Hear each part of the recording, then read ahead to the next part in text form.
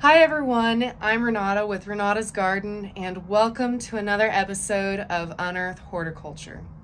Today, as you can see, I am in the plant bus and I decided to do a really quick video for this week's episode all about the artwork on the outside of the plant bus so that you can all learn a little bit more about my background and why things are painted on the outside. So let's go take a look.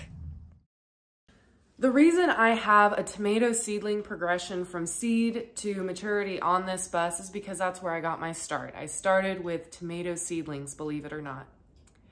Next, we come to the spade on my bus, and this is a core part of my branding because I want to encourage everyone that I meet and everyone that steps onto the bus, I want to encourage them to unearth horticulture and discover a little bit more and to get their hands dirty.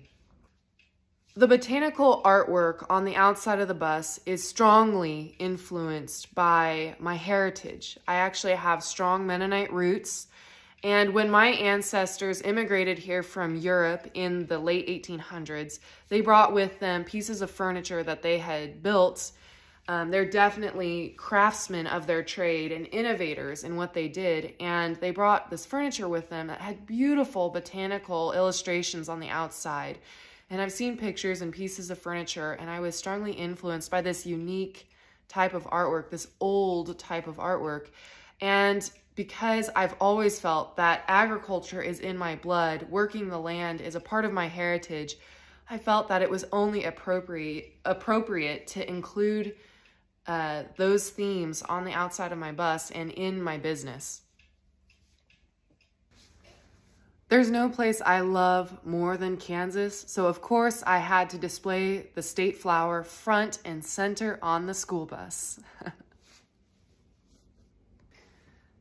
The moth on the bus is actually a tribute to one of my favorite authors and naturalists, Gene Stratton Porter. The coneflowers on the back of the bus symbolize my love of native plants, and I wanted the bus to look like it was driving through the Kansas prairie when it was on the move. And the honeybee, I actually included insects on the outside of the bus to point out that horticulture is not just about plant life, but also the organisms that interact with them. Thank you for tuning into this week's episode of Unearth Horticulture. Stay tuned for next week's episode, and in the meantime, check out this time-lapse video of me painting the bus last October.